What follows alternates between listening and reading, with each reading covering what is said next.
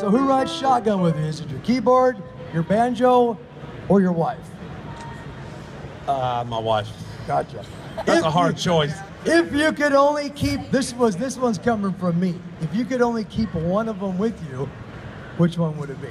Your banjo, your keyboard, or your wife? Have to be my wife. Yeah, but this guy's good.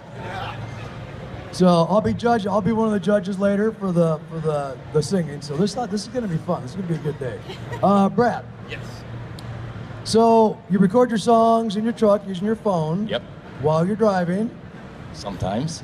How do you do that safely while you're driving down the road? Well, actually, I record all the songs while I'm stopped. Okay.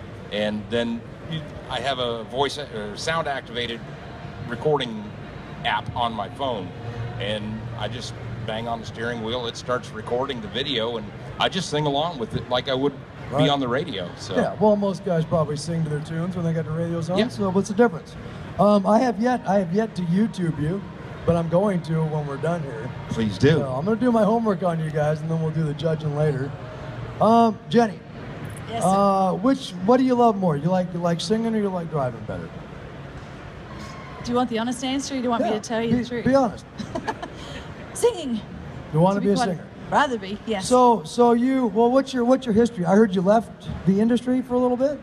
I did some private stuff at home when I was back in Australia, and then I traveled to America and started driving, and I've just kind of left off for a while. But a friend of mine's wife passed away and asked me to do a speech at a memorial service. I thought, I'll do something different. I'll record some songs, and that was played at the memorial instead. Oh, that's nice. Nice.